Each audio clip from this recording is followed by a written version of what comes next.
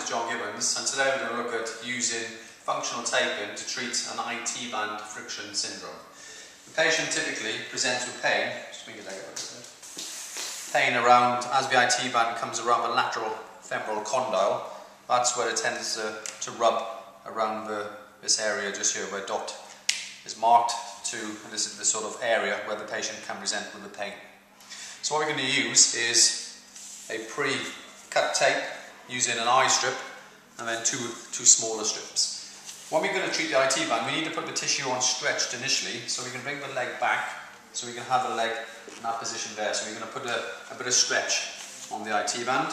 So using the eye strip, we're going to split the tape, so no stretch at the end. And we can peel that back. And what we're going to do is literally apply, just where the IT band inserts onto the lateral tibial condyle, known as the Gerdy's tubercle. You can apply the tape, no stretch over that area, and then literally feed the tape around onto the IT with no stretch, and feed it out. If you want to, you can use the back of the tape and just to warm the tape onto the leg, makes it a bit more adhesive. And what we're going to do now is change the angle. So Ed, have a line in your back please. That's it, and then with my knee bend. So from this position, what we're going to do is, again, that area will be where the pain is located. So just around here.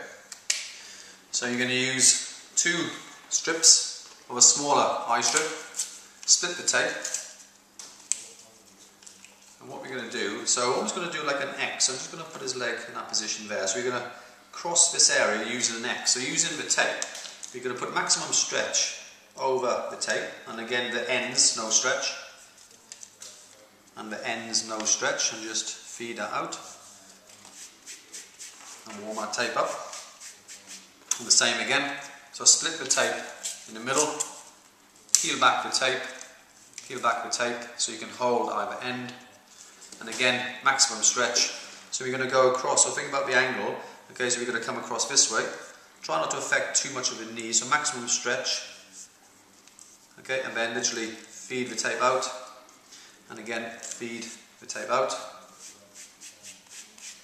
Warm up using fingertips or using.